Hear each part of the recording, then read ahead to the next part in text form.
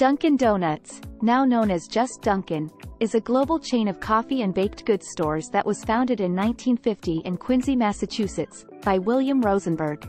The first Dunkin' Donuts store initially sold only coffee, donuts, and breakfast sandwiches, but quickly expanded its menu to include a variety of baked goods and other items.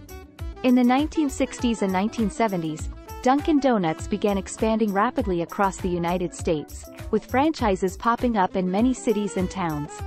By the 1980s, Dunkin' Donuts had become a household name and had expanded its menu to include a variety of breakfast and lunch items, as well as a full range of hot and cold beverages.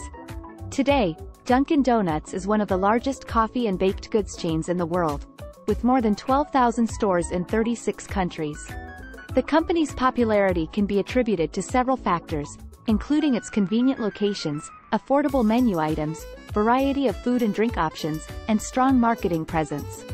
Dunkin' Donuts has also embraced innovation in recent years, introducing new menu items and technology, such as mobile ordering and delivery, to attract new customers and stay relevant in a competitive market. Thanks for watching.